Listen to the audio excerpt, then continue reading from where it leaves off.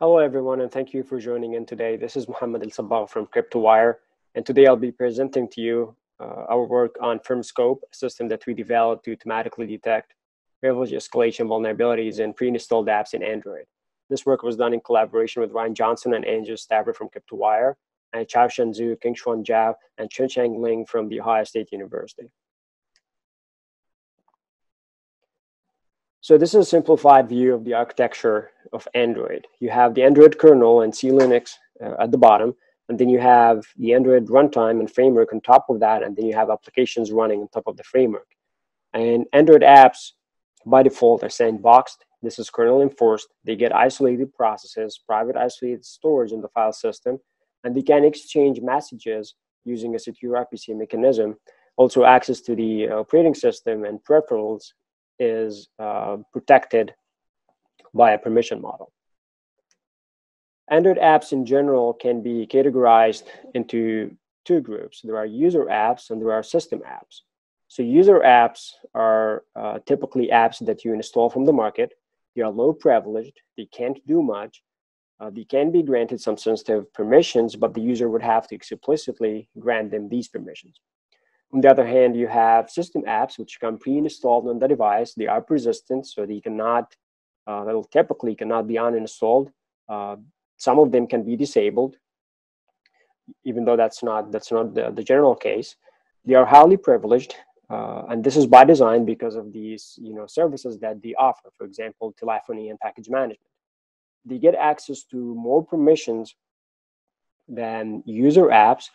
And a lot of times these permissions are also automatically granted by the system. And there are many sources these pre-installed apps come from. In a typical Android device, you have the Android open source project and perhaps Google Apps. And you also have pre-installed apps that come from vendors who are also the firmware signers and chipset manufacturers, affiliates, and also carriers. All these apps are pre-installed and pushed to a device prior to reaching the end user. And if you look at a typical Android device, perhaps in late 2019, you'll see that there are 164 pre-installed apps in average versus only 30 user apps. So the attack surface from pre-installed apps is quite large.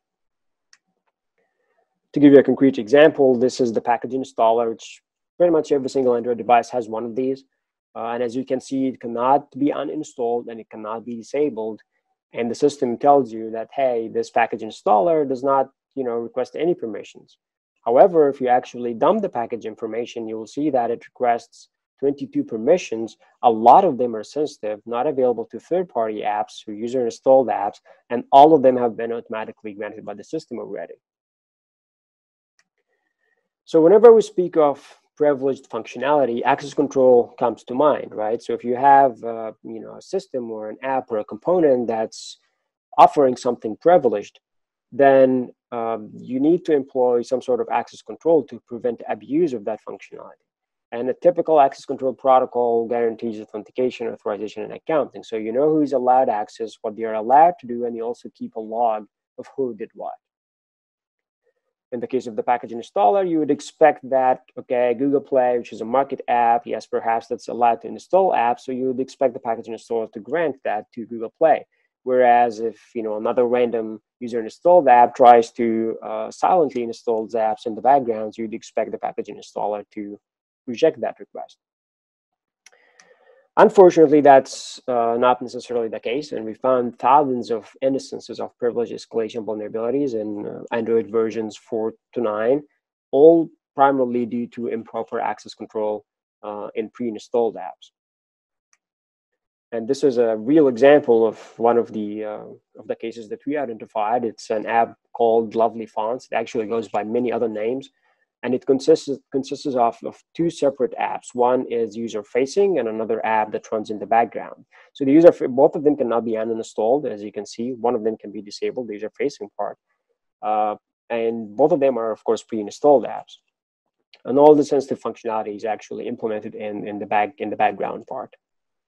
And what we found is that this Lovely Font service, the background component of this app, has multiple local and remote command and code injection vulnerabilities that pretty much allows any actor on the device or on the network to execute arbitrary commands and arbitrary code in the context of the lovely font service process, which is a privileged process without user consent. So pretty much like a command and control channel. And we found this on more than 40 devices from more than 10 vendors, and of course impacting millions of users. So how did we do that? So that's our workflow of FIRMSCOPE.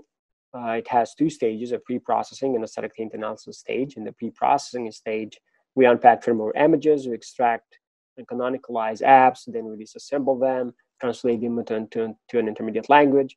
And then for static taint analysis part, we build into procedural control flow and data flow graphs, and then we perform custom taint analysis with the help of analysis rules that steer the analysis to detect specific classes of vulnerabilities. Of course, this is not without challenges. So in the pre-processing stage, the main challenges that we met were that Android images or ROMs lack standard formats. So you get ROMs in many different formats and different build and optimization settings and different file structures and so on. And also you have the disassembling stage. You have the Dalvik bytecode itself, which in many instructions is close to 200 and maybe 50 instructions or so, which are a lot and they are complex instructions. So our solution to that was to implement different heuristics to try and unpack as much as possible from a firmware image. And instead of directly operating on the Dalvik bytecode itself, we translated to an intermediate language that we developed that facilitates the analysis and makes it a lot easier and abstracts out a lot of the internals of the bytecode that are perhaps not necessarily relevant to the analysis. For the static taint analysis stage, the main challenges that we faced were data that flows through fields and callbacks and life cycles and so on, which are common on Android, and also how to balance the analysis sensitivities that the analysis guarantees and runtime considerations. And this is important because we wanted FIRMSCOPE to be meaningful. So we were aiming at testing hundreds of thousands of apps. So that requires FIRMSCOPE to be both accurate and at the same time efficient. And our solutions to that, to these challenges, were to modify diffuse analysis to actually cover fields as well. So we track reads and writes through fields. And we also developed multiple graph gadgets that we use in our construction of the control flow and data flow graphs, where we encode as much information as possible into the graphs, such that taint analysis reduces to just a simple path-finding problem, which we know very well how to parallelize and how to do efficiently. And then for the sensitivities that could not be guaranteed during construction time, we validate those in a post-processing or a post-validation stage on the paths that were discovered through the graphs. That way we achieved both accuracy and efficiency at the same time. And you can read more about this in the paper. Finally, for the rules, we implemented different rules that detect different classes of privilege escalation, including command and code injection, app installation, device recording, and so on. And most of these rules are like standard source sync taint analysis rules, but also a number of them are custom plugins using APIs that we export from the analysis. And again, you can read more about this in the paper as well. All right, so we scanned 2017 Android images, spanning Android 4 to 9. I believe more than 50 or 100 vendors, totaling 331,000 pre-installed apps. And we found that 77% of these images contain at least one vulnerability. In total, we found more than 3,000 vulnerabilities, 850 unique vulnerabilities. And we found that 41% of the ROMs contained at least one command injection vulnerability. And if you look at this, you'd see these results, you'd see that about 1/3 of the vulnerabilities can actually lead to some form of code execution, which is a quite large percentage. So we only focused on findings that we had for Android 7, 8, and 9, and we disclosed more than 370 of those. And so far, we have received more than 200 confirmations from vendors, and fixes, and some of them have been fixed, and some fixes are in preparation. So who's to blame for this?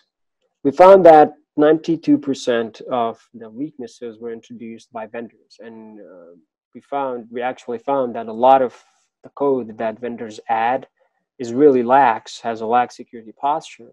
For instance, they add sensitive components, for example, that manage updates or manage the device itself, or helpers for the custom drivers and so on, sometimes without any sort of access control. We also found that the devices that tend to be closer to ASP, meaning they have less customizations, also tended to contain fewer weaknesses. In regard to runtime, we incurred about 7 minutes per app on average, only 53 seconds median. And for the full image analysis, we take about 81 minutes per an Android image, again 51 minutes median. So there is a tail to these distributions.